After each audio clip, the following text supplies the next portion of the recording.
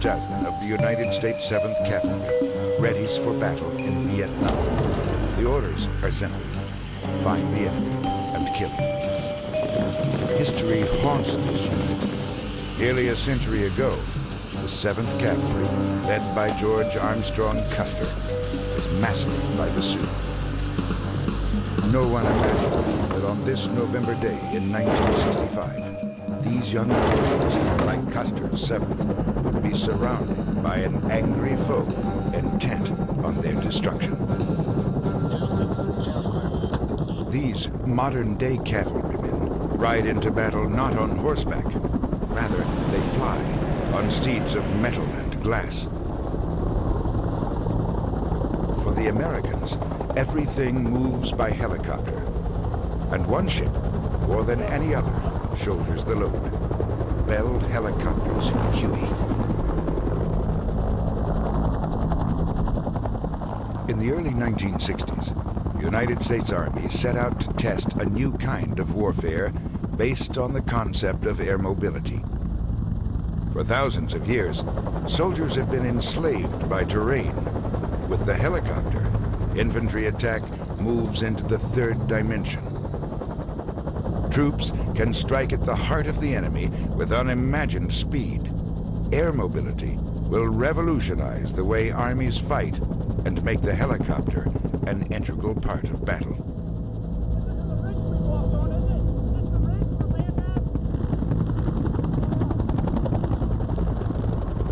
In the central highlands of Vietnam, in a distant place known as the Nha Trang Valley, air mobility will endure its first trial by fire.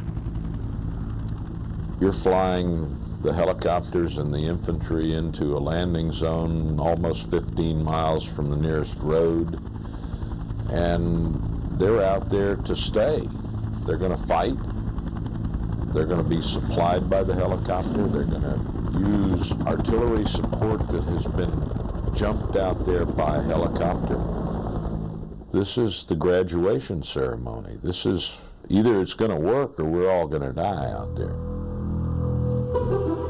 This chopper's official name is the UH-1 Iroquois. Early on, crews take those initials and dub their steed the Huey. The nickname sticks.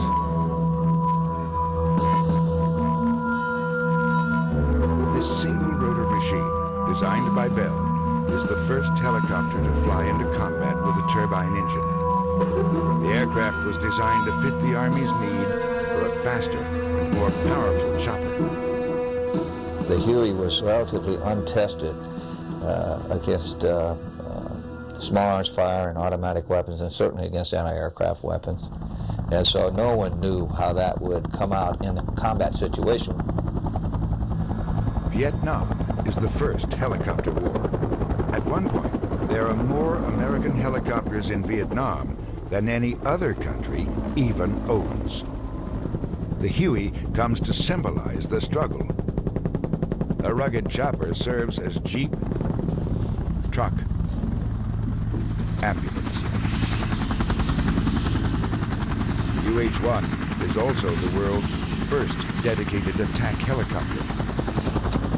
On countless occasions, the cavalry look to this aerial gunship for salvation.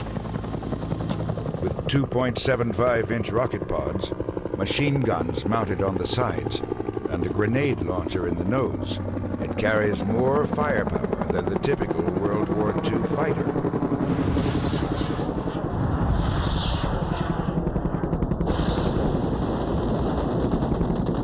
Okay, we got one on the run. Don't shoot him. I want to force him down. We've got him running again, too. You see that? There's somebody right in that straw. Right, there's somebody right at the end of that straw pile there. Before November 1965, the Americans chase a shadow unit, the guerrillas of the Viet Cong. Except for a few chance encounters, Americans have yet to fight the well-trained, heavily armed troops of the North Vietnamese Army. The first Cav is given free rein by Commanding General William Westmoreland to conduct the now infamous search and destroy missions. Reports indicate sizable enemy movement into South Vietnam near the Cambodian border. Led by Lieutenant Colonel Hal Moore, the Americans fly to a landing zone in the Ia Drang Valley known as LZ X-ray. I picked X-ray because it was the one clearing in the area of operations which I had been assigned, which could take the most helicopters. And I wanted to get as many men on the ground as possible, as soon as possible, and as many on the first lift as I could bring in.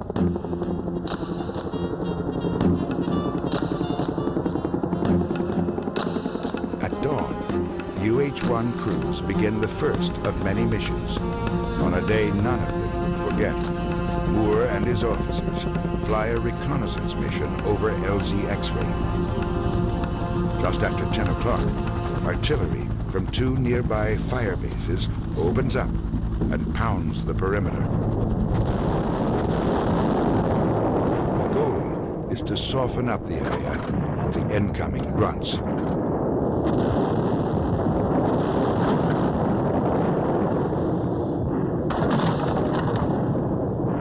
As the barrage lifts, ARA, aerial rocket artillery planes, lace the LZ with rockets and machine guns.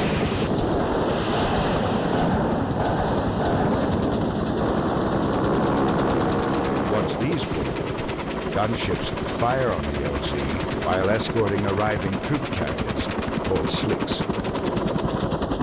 17 starts green. All limits others green. Everybody in, over.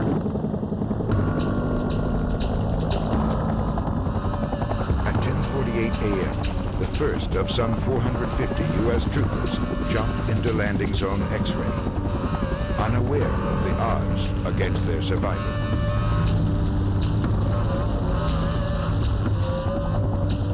And I had the feeling that we were going to get into a fight in that area. And we captured a prisoner within 25 minutes who was unarmed and had an empty canteen, and he was obviously an outpost. And he told us through an interpreter that there were 3 battalions of enemy, of Vietnamese army forces on that mountain, wanted very much to kill Americans, but hadn't been able to find any.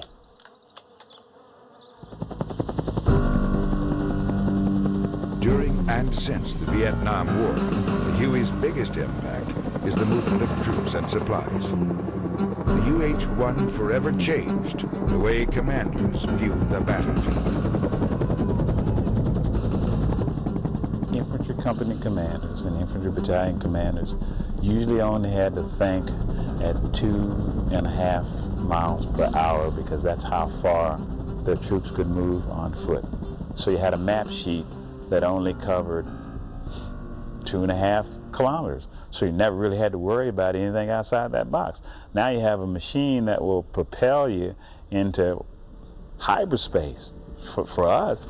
So now you have a map sheet that's, instead of one little pocket size, it's 4 or 5 pages. The Huey represents a tremendous step forward in rotary wing technology. With its Lycoming T-53 turbine engine, the craft is much more reliable and more powerful than earlier piston-driven helicopters. The Huey flies at 124 knots with a range of nearly 300 miles. In optimal flight conditions, it can carry as many as 13 people.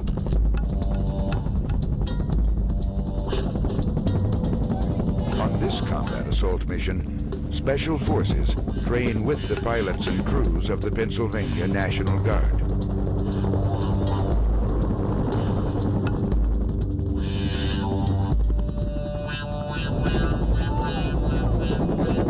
Hauling 36 men to a mountain ridge in central Pennsylvania is a trip that would take a day were it not for the choppers. As in Vietnam, the troops secure the LZ. The helicopters take off within seconds to move out of the range of enemy guns. 2, 4, just for a jump. Once the aircraft is started and running and you've got clearance to take off, You will be using the collective to bring the aircraft up off of the ground. You'd use the cyclic input to maintain your position over the ground, and you'll be using the pedals to maintain the longitudinal axis of the aircraft so that the aircraft will stay directly over where it is as you bring it up. And if in a situation where if you had, for example, a left crosswind, you'd actually have to put a little bit of left cyclic into the rotor system to maintain your position over that one spot over the ground. From that point to take off, apply a little bit of additional collective and a little bit of forward cyclic. At that point, you'll need just a little bit of right pedal, and that should maintain your ground track and your intended direction of takeoff.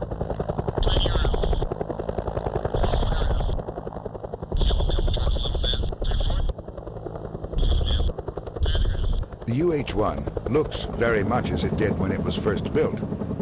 Because the chopper flies many low-level missions, one modification of the Huey is a wire strike protection system. It is designed to help the ship survive running into telephone or electrical lines.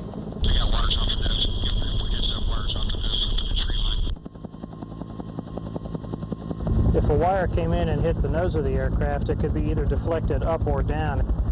If it was deflected down, it would come down below the chin of the aircraft. This fairly flimsy metal would come off, and then it would hit that cutter.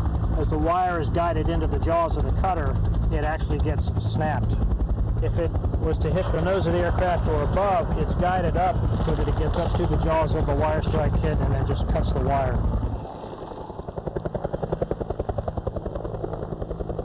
In places like Yadre, choppers took hostile fire daily. That's the main reason for this, the M60 machine gun. Mounted on both sides of the slick, the 60s were manned by the door gunner and the crew chief. 60 that we use were basically the infantry type, and we take the 60, roll it upside down, and use your little finger to actually operate the trigger, and you just work it like this. And in order to stop that from falling out of the aircraft, we had bungee cords. So if you did get shot, or the pilot had to make a maneuver that you wouldn't lose the 60, it wouldn't fall out of the aircraft. American chopper crews flew more than 30 million missions over Southeast Asia. This intensity forged a bond of enlisted man and officer to a degree not normally found. The aircraft commander was assigned to the aircraft. It was his aircraft. He knew that. Everybody knew that. The crew chief knew it was really the crew chief's aircraft. But we humored the aircraft commanders. The crew chief had the responsibility for the logbook on the aircraft. Both the crew chief and the aircraft commander did a pre-flight check every day. Looked at different things sometimes. A lot of times we didn't tell the aircraft commander everything that we were looking at. We figured he had enough on his mind flying the thing. We didn't want any distractions. In Vietnam, the helicopter crews earned a reputation for going to work regardless of the hazards.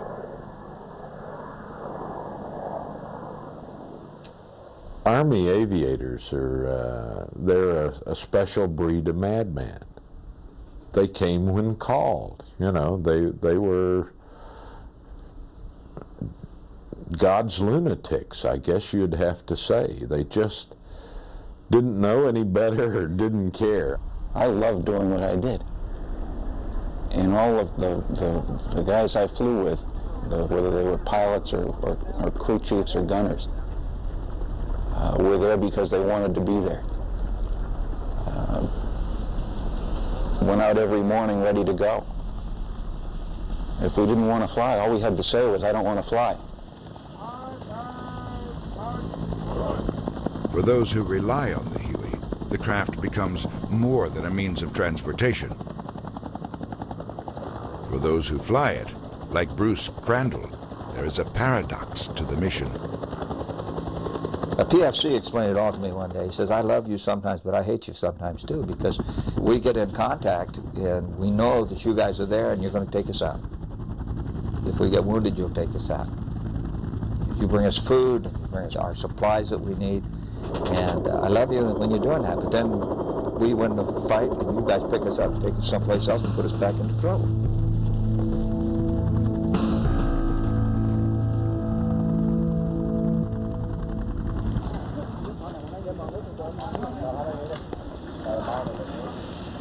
Thousands of North Vietnamese soldiers have spent months moving down into the Central Highlands. Their aim is to split South Vietnam in two. The Americans are aware of their presence, though they don't know their exact strength or location. On November 14th, 1965, the men of the 1st of the 7th Cavalry set out to find them. Most GIs expect this to be another routine search and destroy mission. To date, the routine has been more searching than destroying. When we landed at X-Ray, it was fairly calm at the beginning, and then it wasn't long, just a few minutes, 15 minutes like that, we headed into the creek bed area towards the mountain, and we came under attack. A very vicious, fierce attack. And all around me, in front of me, there must have been about 6 or 8 guys that got chopped down immediately.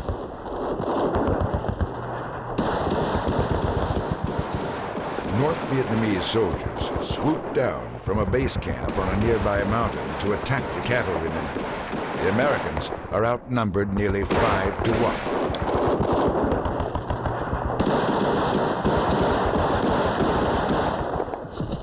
At the very outset, when we were being struck so savagely, I thought, man alive. And I'm the 1st Battalion of the 7th Cavalry, direct lineage from George Armstrong Custer's 7th Cavalry Regiment at the Little Bighorn in Montana in June of 1876.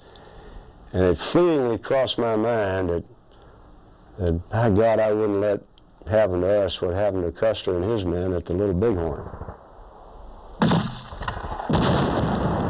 Combat is thrilling for a young trooper, you know, a young grunt, 20, 22 years old. I guess it's your adrenaline kicks in, but it's extremely thrilling. I mean, not that it's enjoyable. It's just the fear and the shock value of it all. What spoils that thrill of excitement in combat is the horror, the ugliness of war, especially when you see your own. You know, their guts are out on the ground, and their arms are mangled, and their legs are blowed up, and even the enemy, you know, it's pitiful. You know, everybody dies a horrible death in combat.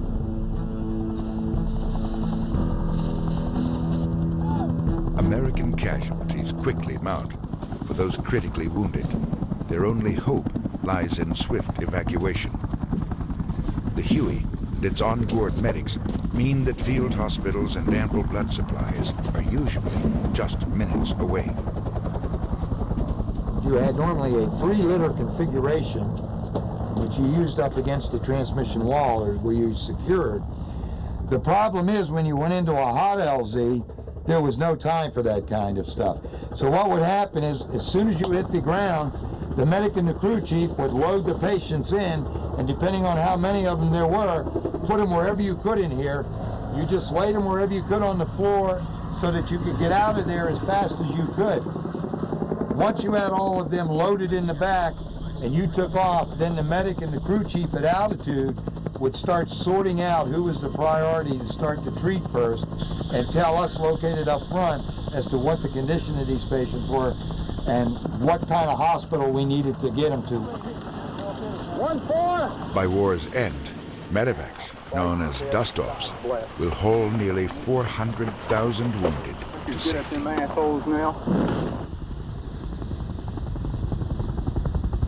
What we were taught when we went through the medevac course was that dust-off stood for dedicated, unselfish service to our fighting forces. And it was kind of the creed of the medevac pilot that Whatever else, we weren't going to leave any of our guys on the ground wounded. So you did what you had to do to get our people out. So evacuation this morning, we have 6 with the 3-6 element, and we have 3 with the 1-6 element. Over. The Geneva Convention prohibits the medevacs from mounting guns. Thus, they become easy targets. What the Red Crosses did was basically tell the bad guys in the tree line, you can come on out, kneel down, and get a real good aim because this is a medical helicopter and it has no guns on it. Quite often, we'd be on a medevac mission where the crew chief or the medic would say, look out to your whatever, 9 o'clock. And you'd actually see one VC come out of a tree line so that he could get a better shot at you because he knew you really didn't have much to suppress his fire with other than the M16, let's say, that your medic carried or your crew chief carried. The hoist mission was the toughest. In places where the Huey couldn't land, the medic was lowered to the ground on a cable in order to pick up the wounded. The chopper remained in that vulnerable hover until all were back on board.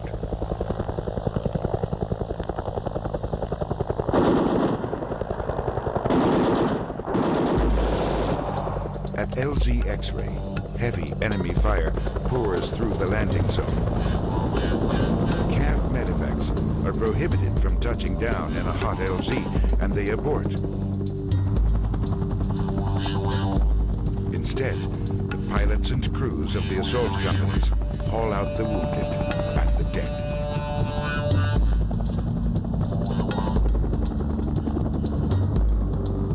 Those flying into X-ray have a clear view of the battle raging beneath them. On his 5th drop of the day, Bruce Crandall watches helplessly as enemy soldiers penetrate the landing zone. He was there, and there was nothing I could do about it. As I touched down, he came up and started firing and shooting at people, and he killed the radio operator sitting in the center of the helicopter. Got my crew chief in the throat. When I came out of there, I had 3 dead and 3 wounded on the aircraft. Our aircraft was severely damaged. We couldn't fly it anymore, so we switched to a new one and got that up. And we knew we'd have to go back in. Since our unit, as a bunch of as pilots, had never been under that kind of direct intensity and heavy volume of fire. It was not only our aircraft hit, almost all of our 8 aircraft that went in, we had 6 of them that were damaged. Early in the war, the Vietnamese are terrified of the helicopter and the weapons it carries. The M60 machine gun fires at a rate of 550 rounds per minute.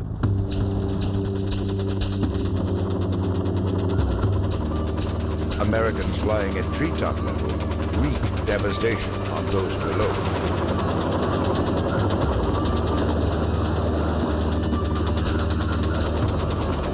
Typically, American helicopters show up, VC run, and are cut down in stride. Telling soldiers from civilian is often impossible. But the Viet Cong begin training to fight the helicopter. The hunter becomes the hunted. They learned if you stood your ground and fought back, you could make things come out your way. They learned how to lead a helicopter like you lead a duck or a covey of quail when you're bird hunting. And they did a whole lot of training. It was very crude, and it didn't always work, but they got better at it. They were endlessly adaptable, the VC. This chart had been tacked to a tree, and what the VC were doing that day was holding class on how to shoot down American helicopters. This up here in Vietnamese says gun sight, where to aim to shoot down helicopters. This is the gun sight here, and you can notice the aircraft way back here, and you can see the writing, and then this little writing in red with the number 5, which basically says when the aircraft is straight and level, lead him by about 5 helicopter lengths. This one shows you if you're doing a normal takeoff. In other words, when a helicopter takes off, very rarely does it come straight up. it normally accelerates forward and climbs. So you'll notice the gun sight is located in front and above the helicopter so as to allow you to fly again into his line of fire. When we landed to have the wounded picked up, I guess as a thank you for getting them, this was given to me by the people on the ground. More than 4,800 helicopter crewmen were killed, and more than 2,000 UH-1s were lost to hostile fire in Southeast Asia. Countless others were damaged but made it home, testimony to the craft's resilience. In combat, the aircraft could take 20 or 30 rounds and continue to fly because no critical part was hit. For example, it could go through here and straight through the other side and never affect any component that was necessary for flight. It's really between you and the gods. If luck is on your side today and one round didn't hit one very important component, yes, you'd be okay. As a measure of protection, the crews in Vietnam are issued body armor, known as the chicken plate. It's heavy, it's hot, it's uncomfortable to wear. I used it to sit on. I always thought it was a macho type thing, but not to wear it, but I always thought chances of a round coming straight at you is not going to be all that great, because that'd be like an air-to-air type fight. Most of the people shooting at you are going to be shooting from the ground up, so I'd rather have my bottom side covered where the rounds are coming through the bottom of the aircraft. Now, I would put it on every now and then when we go into a hot LZ.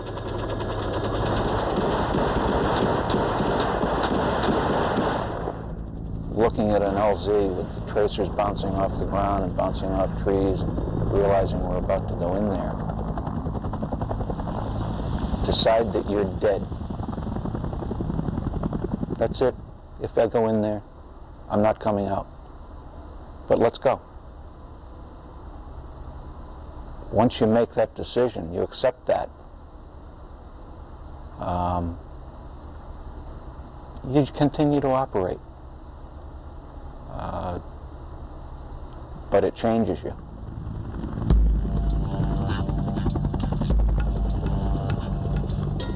Just past noon on the first day, LZ X-ray is shut down. With enemy soldiers in the landing zone, Hal Muir cannot risk losing Hueys. All the airplanes left the area yet, over. They're in the process of getting out of the way right now, over. Crews are forced to return to base, knowing that at some point they will go back. The worst part mentally was the waiting. When you're sitting around waiting, you got a lot of time to think. You got to have an awful lot of time in your hands to think. It seemed like it just took an eternity to sometimes to get back off and go to this place where, well, you weren't really sure you're going to come back out alive. Huey driver Lee Comich was just 25 years old when he flew into X-ray. This film of him was taken by fellow pilot John Mills.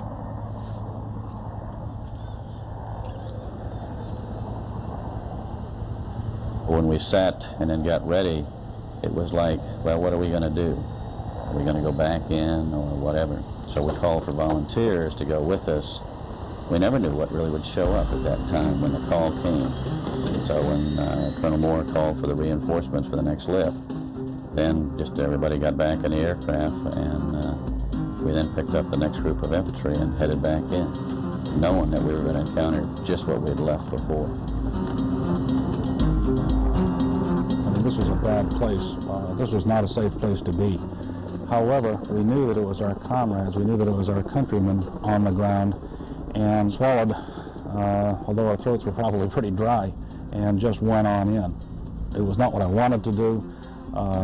I can remember at one point thinking, gee whiz, if we weren't supporting Americans, I don't believe I'd do this. 1,500 feet above the battlefield flies a command and control chopper. Outfitted with a bank of radios, this Huey enables commanding officers and support staff to observe their men from a safe distance. Artillery officer Dudley Tatamy rides aboard a CNC bird above the Ia Drang Valley.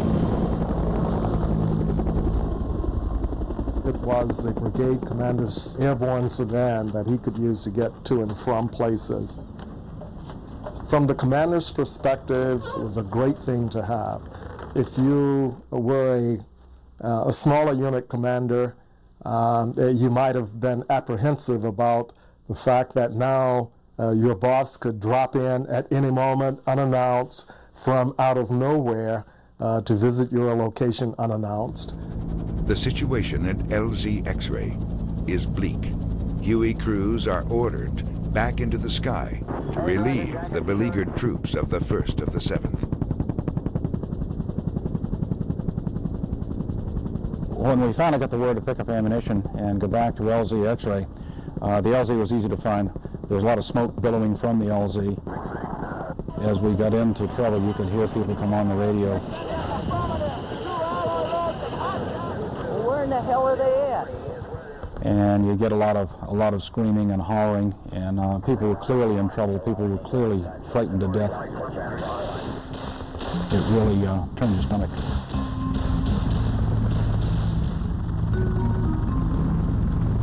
Late in the afternoon, Moore's command post is in danger of being overrun. Huey crews drop in reinforcements. Within seconds, they rush to block an NVA thrust aimed at the exposed flank of the Americans.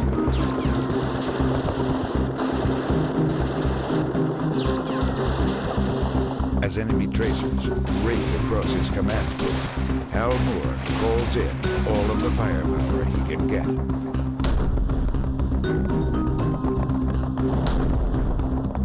Artillery is close by at 2 fire bases.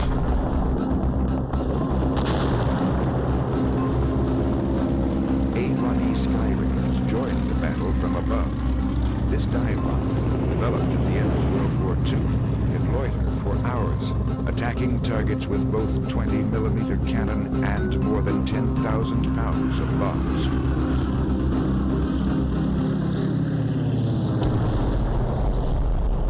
The ARAs also stand cocked and ready to go.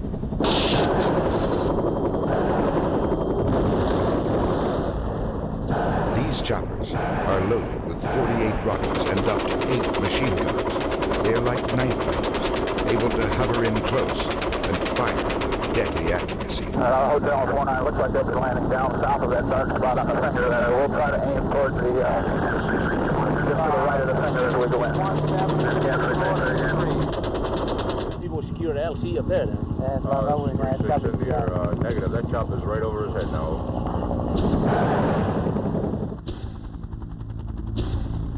So when they called in firepower, artillery or ARA, it was in on us also.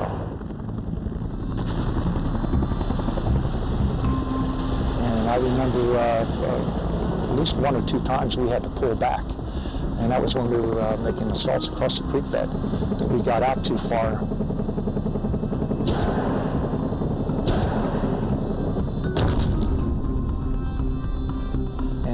We were taking casualties, friendly casualties ourselves from our own explosive, you know.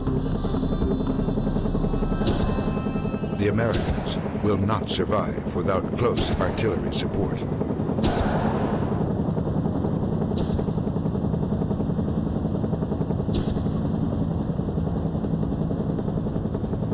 Dudley Tatamy circles above the battlefield that day in a command and control chopper.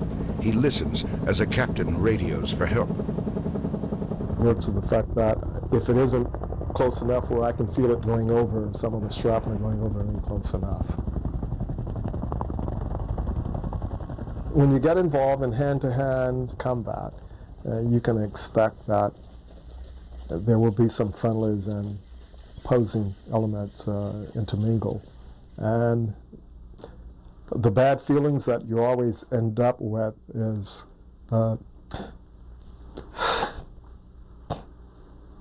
whether or not whether or not your actions were responsible for the loss, and so you learn to adjust and live with that. had it not been for our air power, ARA, the Hueys, our Sky Raiders dropping bombs, tables could have been turned the other way. I might not be here today. I feel real strong about that too. As darkness settles on the Yadrang Valley, the Huey crews shut down for the night. The men on the ground dig in and wait. We were exhausted. It was very hot that day, and we were moving constantly, at least I was. And I was pretty much out in the open the first hours. And that night, I was out there in the open again, laying flat as a listening post.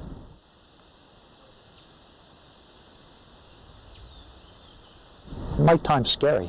You know, it's you see things moving that aren't. You know, bushes are moving and trees are moving, and your imagination, you know, you're a nervous wreck anyhow from what you've seen earlier that day. And so you imagine everybody sneaking in to try to kill you.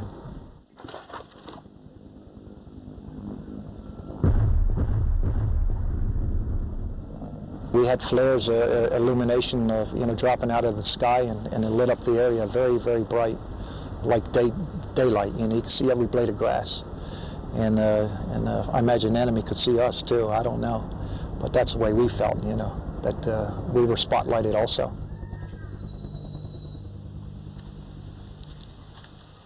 On a machine gun, every 5th round is a tracer, and at nighttime you really don't want to fire your weapon if you don't have to, you know, unless you're being directly assaulted, because you don't want to give away your position, because tracers work both ways. They not only mark the target you're trying to hit, the enemy could see where it's coming from also, and they could pinpoint your location. We had the red tracers, they had the green and the orange tracers, the North Vietnamese. So if you saw green tracers coming at you, or orange ones, you knew it was the enemy. So you just fire from wherever they're coming from. You probably hit the target. You pretty much see when a North Vietnamese would be shot, because all of a sudden the orange or green tracers would shoot straight up in the sky. So, you know, it would be a North Vietnamese that fall down with his finger on the trigger.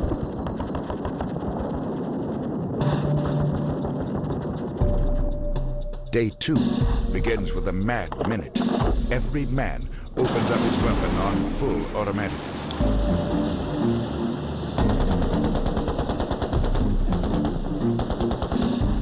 We got orders to just pick a spot wherever we were facing out from our perimeter and do a mad minute.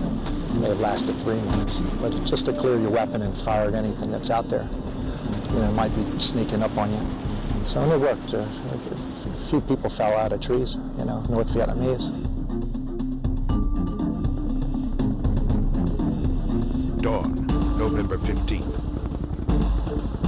The battle rages for a second day.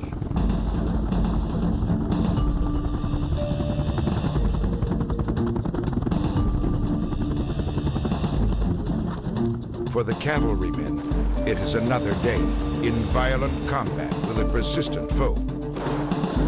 The Vietnamese attack in waves, and the fighting continues at this ferocious pace all day and into a second night.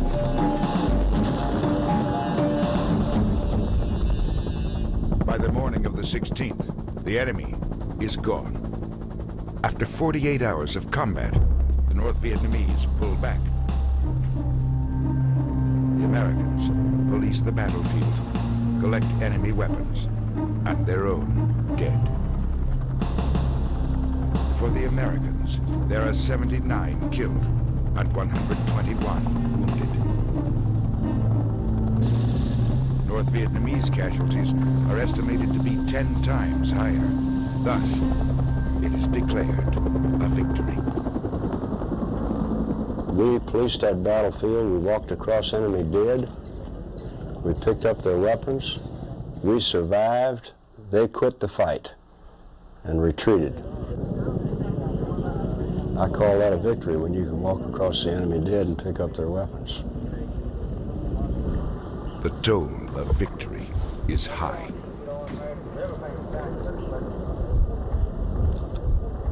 UPI reporter Joe Galloway rode into X-ray the first night. He describes his photos. I look at the faces. And I see basically how calm everyone is. There's no panic. There's almost, if anything, resigned attitude. I look also and I see the feet, the boots. Where they're wrapped in their poncho, maybe the only thing you see are those two boots sticking out the end of it. And, you know, that guy sat down last night or whenever and laced those boots up. And now he did.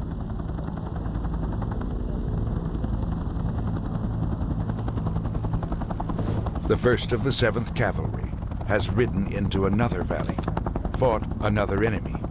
But this outcome is different. The fate which claimed George Armstrong Custer at Little Bighorn is averted by Hal Moore and his troopers. I felt very proud of what my men had done. I felt very saddened at having lost so many men. And I felt guilty that I was still alive when so many of my men were dead.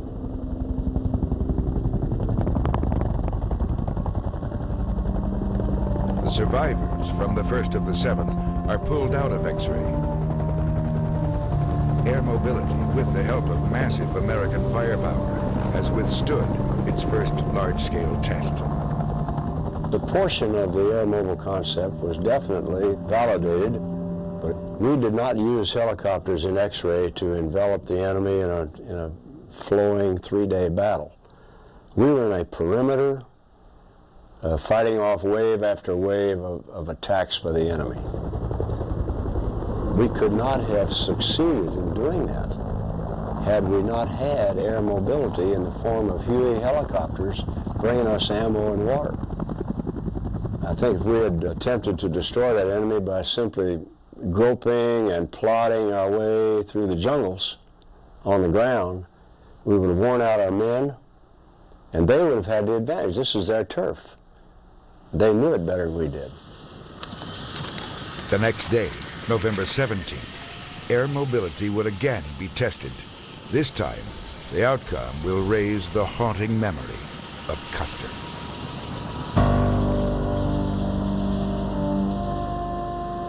The takeoff time for the first cell is 0500 local. Climb out on the standard departure route.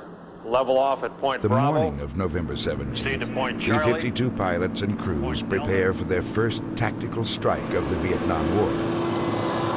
Their mission, to bomb suspected enemy positions surrounding landing zone X-ray. Point Delta, start climb to flight level 360. Open your bomb doors 30 seconds prior to release on X-ray 30. The men who have replaced the 1st of the 7th need to get out of range of the bombers. I don't want anybody with their flak jacket or their steel pot off. Is that understood? Can anybody not hear that? For reasons lost to history, those troopers, the 2nd Battalion of the 7th Cavalry, are ordered to walk out of X-ray. Their destination is LZ Albany, 2 miles from X-ray through enemy-held territory. They leave any connection with air mobility behind. With no helicopters, no security, and no forward reconnaissance, the men march out of X-ray in a column, the way soldiers have done for millennia.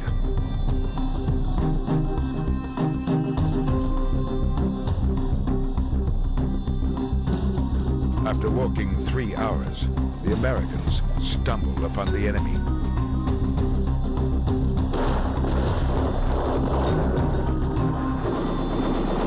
The 2nd of the 7th is ambushed in a furious and savage attack.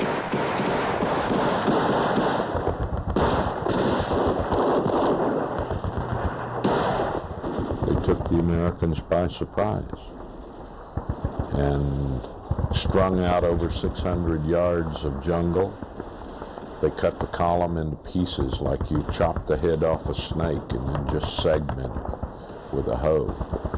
They were attacking through the column, cutting it into pieces, and except for defensible perimeters at the head and tail of this column, everybody else in the middle was fair game. And they were fighting and dying by ones and twos and threes. The confusion on the ground prevents those aboard a command and control Huey above the battlefield from helping the Americans below. It was a very dense canopy, and all you could see were little streamers of smoke coming out of a lot of directions.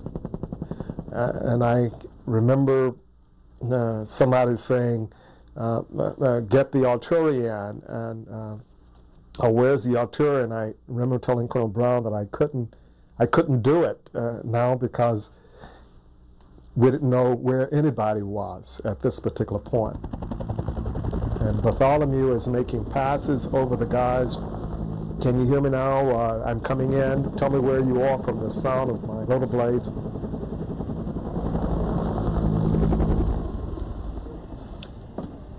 At nightfall, Huey crews are sent in to pull out the wounded and drop in reinforcements, some of whom had just fought at X-Ray.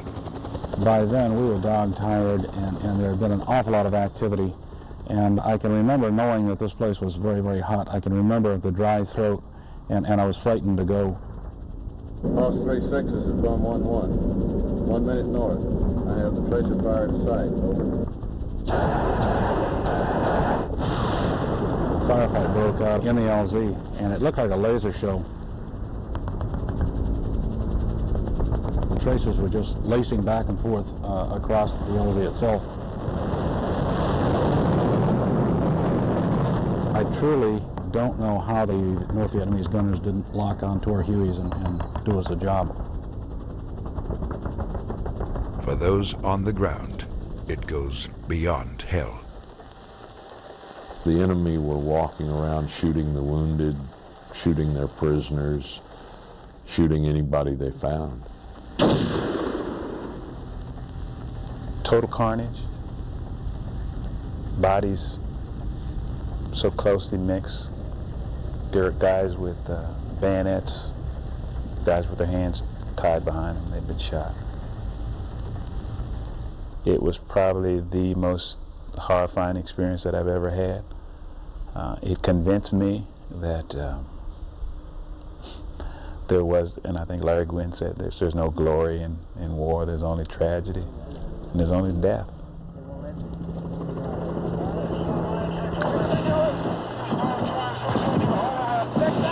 To prevent a massacre, U.S. artillery is called in, virtually on top of the cavalrymen.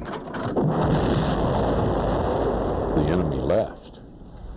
They had gone in and policed up most of their bodies, and they had taken some napalm, they had taken artillery, and they'd lost a lot of casualties of their own, and they policed up what they could, and they left. And the fight was over. But as far as that being anything but luck, I don't know what it would be. They'd done what they set out to do, and they left. The death toll for the Americans is 155.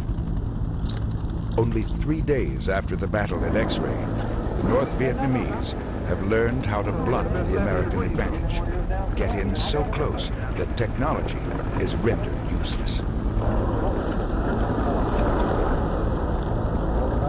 They were afraid of what this new way of warfare was going to mean, what the helicopter was going to mean, and they wanted to blood their soldiers. They wanted to test their tactics against ours and find some way for a peasant army to deal with the highest tech army then operating in the world.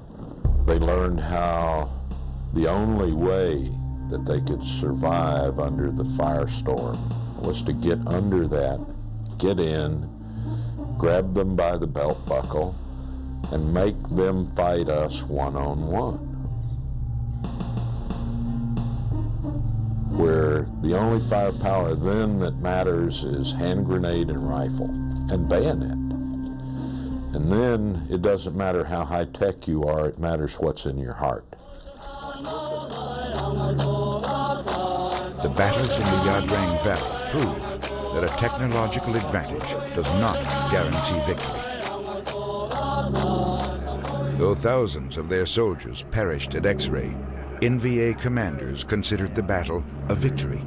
In the end, they were willing to pay any price to expel the foreigners. But in 1965, U.S. policymakers were unable or unwilling to recognize this. Instead, they too look at X-Ray as a victory. Convinced that Americans and their firepower could win the war, the Johnson administration doubled the number of soldiers in Vietnam to 400,000. By 1966, 15,000 young Americans were arriving in Southeast Asia every month.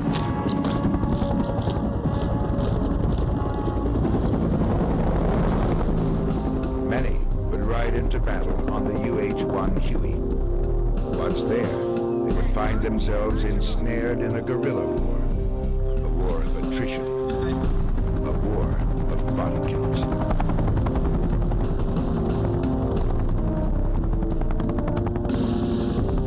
For Huey pilot Bruce Crandall, the perceived success at X-Ray prolonged the war for the Americans. You look back and you realize that if we had not fought that fight, that war might have been over sooner. The idea that the aeromobile concept was good and our politicians decided to continue the war. Nobody told us to win it. And that's where, if we were going to expend that kind of resource, we certainly should have been trying to win. For the actions in the Yadrang Valley, the 1st of the 7th would be recommended for a Presidential Unit Citation, the highest unit-level decoration awarded by the Army. Lieutenant Colonel Hal Moores, 1st of the 7th Cavalry, fought and died in unprecedented numbers in a valley in Vietnam. If not for the work of Huey pilots and crews, the troopers would have known a similar fate that befell George Armstrong Custer at Little Bighorn. I think Moore would be as famous as Custer, and the helicopters kept him from being that famous. And then I think if Custer had had a couple of my helicopters, we'd never heard of him either. I knew that we would prevail. We had fire support in massive quantities, and I had a disciplined bunch of men.